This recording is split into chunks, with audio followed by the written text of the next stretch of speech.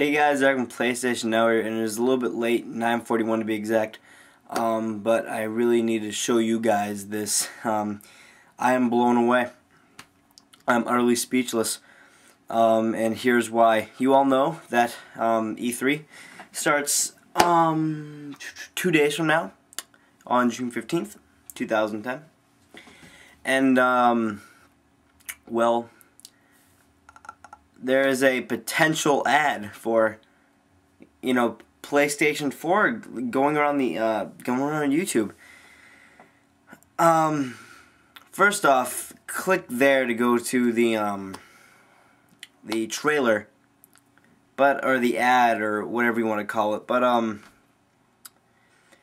it just shows a guy, putting on 3D glasses and playing Modern Warfare 2. And he's all like blown away and all that stuff because it's so real to him. So at first I thought, okay, PS3 just got 3D gaming, so it's probably what they will release at E3. But then at the very end, it shows PS4, and then that's kind of what sold me. Now I'm not saying this is definitely a PS4 ad, but it definitely could be the next PlayStation 4. And this is coming out sooner than I thought it would. I personally, coming from, I just recently told a commenter on one of my videos that we weren't going to see a PlayStation 4 until like a decade from now.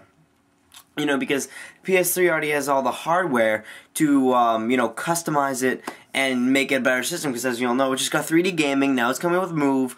So, the release of PlayStation 4, it just seems too good to be true, I mean, maybe the 3D gaming and Move were hinting at PlayStation 4. Maybe it's going to be like a 3D better Wii type console, but it's too soon. Now don't get me wrong, I'm excited if this is real, but it's way too soon.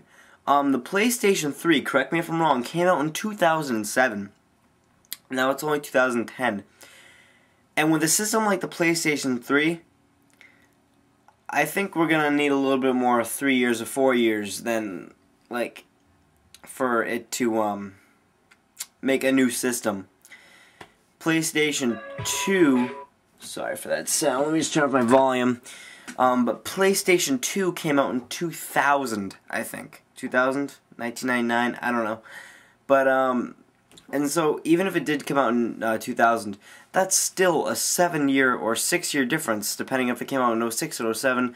I'm too tired to really think right now.